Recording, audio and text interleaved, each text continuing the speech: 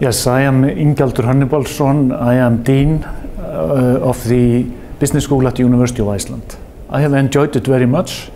The topics that have been discussed here are very important, I believe, and these are items that we have been thinking about in Iceland as well.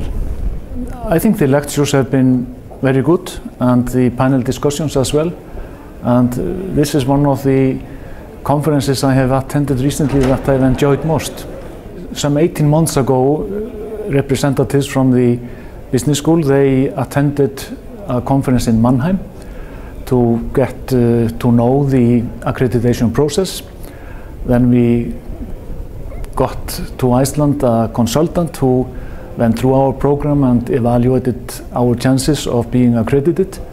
And then finally in February this year, the accreditation team came to Iceland and we got the accreditation. And the main motivation was to come here and receive the accreditation documents.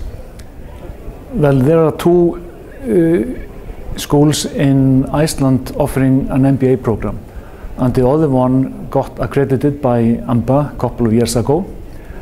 And we found pressure from our students that we should also get accreditation, as accreditation has an influence on the students' choice of a business school.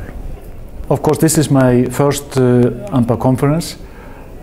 I am sure I will go to more in the future, and I have already met a lot of people, and I think one can build good relationships from getting to know people here.